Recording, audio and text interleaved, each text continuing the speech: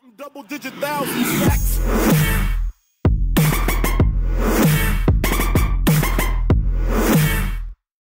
Yo guys, sorry about last video. I didn't realize that it was gonna be that messed up, being sideways, because I had it sideways and it seemed really small.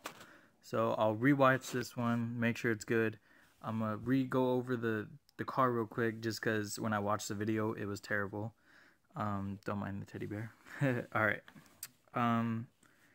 Like I said, you know, you got the tires. I did run it out in the dirt today. It's not a car you want to hit full throttle with right away, like anywhere. I'll show you guys the body.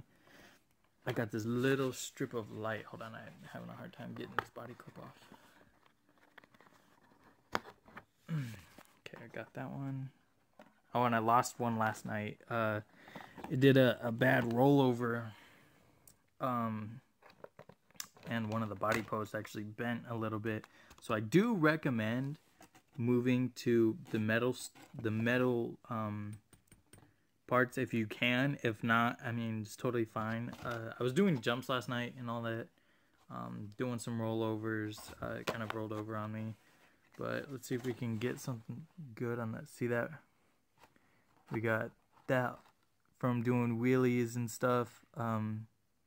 If you're on asphalt, this thing will get enough grip to just flip, but not like backflip flip. It will just kind of stand up and flip over. So I mean, like I said, all this stuff is taking a beating, and it's the second day I've had it. But a lot of throttle control with it. It does really good in turns. I have yet to Walmart didn't have the tripod that I was wanting, but everything's doing really fine. I do and I don't like, it's kind of like that's not hot no more. That's like slightly warm.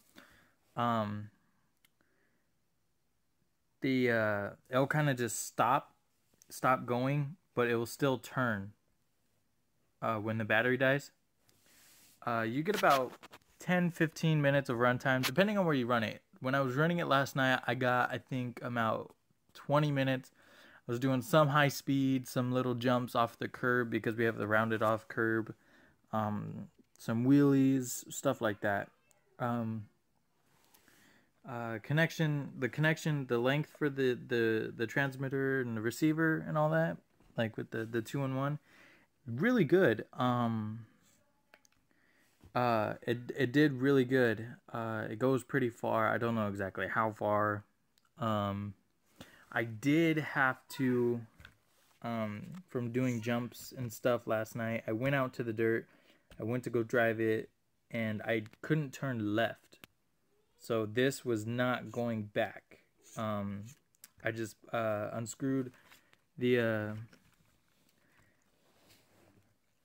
this piece right here. I just unscrewed that, took it all off, straightened this out, and then I turned it on and had the servo kind of reset itself, kind of, and put it back on, screwed it on, and it was fine. It just got knocked around a little bit. I did do some jumps with it. It did really good on the jumps, not too much damage on the bottom. Again, the back just from wheelies, front from, I want to say, just rolling it, and maybe the curb, from jumping back down from the curb. Might want to watch out for the screws that are right here. Let me get it in the sun, that little sun spot. There's a screw right here, and then right here. I don't know if you guys can see it right there. We'll do that. See there, and then right there. No screws have came loose on me. As of right now, nothing has came loose, nothing is broke. Like I said, the body post did bend, but it's so flexible, it kind of just bent back for me. Hopefully, I know I'll be able to, I got some the lights for the body probably came in today, so I have to go check the mail because it's a little package. The carrier hubs that were recommended to upgrade, they are on their way. I have $36 pending in PayPal from selling some stuff. So once that comes through, and by then I'll have a job, so upgrades will be really easy. So when that comes through, I'm either gonna go with more metal parts, if you guys think that's what best, or I'm either gonna order a heatsink, or I'm gonna just completely take these out, because I found a system that already has the same connector, but it's brushless, and it has its own ESC, but I don't know exactly where I would mount the ESC. I want to say right here maybe. So when we flip this over, it would be right here, and then kind of like off a little bit, then just slide the receiver right under. That way I'll be able to use the lights, because as of right now I won't be able to use the lights unless I maybe try to disconnect that.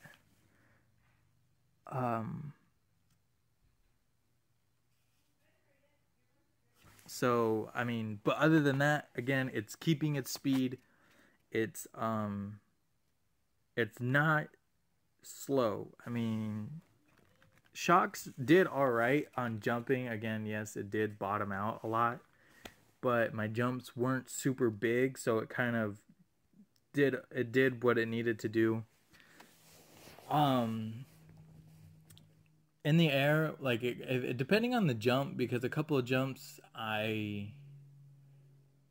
when I let off the throttle right when it hits mid-air, or like when it right after it gets off the jump, I let it go to see what it's doing. I haven't been able to find out which way it favors, front or back. I'm gonna go back. There's some more shaped up jumps, better edges and all that. More kind of, it's more like, it's got more of a ramp shape. These ones were kind of just stiff, straight, not curved. But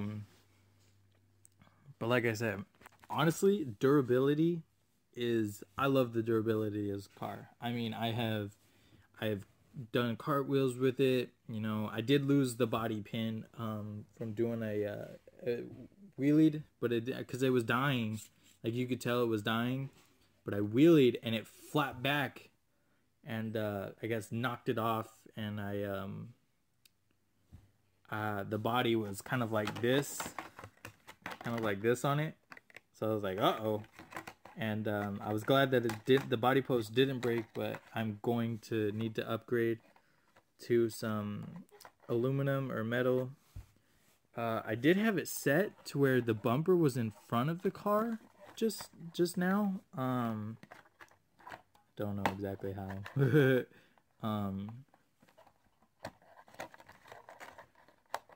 Yeah, see, now it's not wanting to. Oh, there we go. Kind of just smash the front a little bit. But if you do plan on, you know, if rolling a lot, I think one thing that I don't like about the body setup right now is it looks too far forward. Like the body looks like it should be more back to me. Like it should be right there. To me anyways. So when it comes down, so it should be behind the bumper, so when it comes down, it kind of, the tires fit perfectly in the fenders. But since it's over that, it doesn't exactly fit. It looks like that. So that the rear fender piece right here in the back kind of gets close to the tire.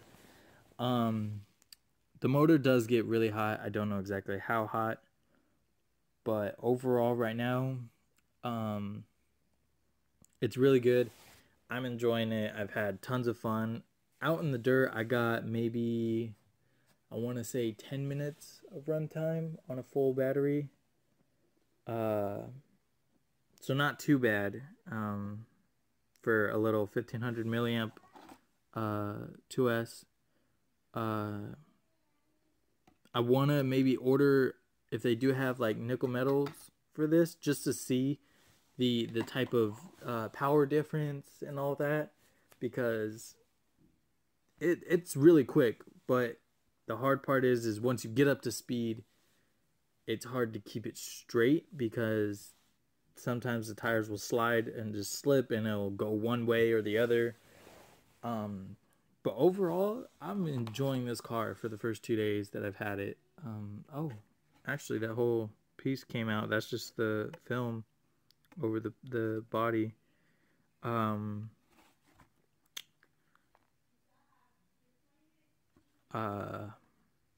But yeah, when the battery does die and the throttle's not working, don't freak out. Like if it just stops going and you've been out playing in a little bit and all that, it could be that the battery's dying or is dead. You will still have steering, but again, like I said, no throttle. But that's why I wanted to try the nickel metal, because it's I want to see if it's just like if it has a built-in like LiPo cutoff, because it doesn't exactly say if it does or doesn't, and in the reviews it doesn't really say.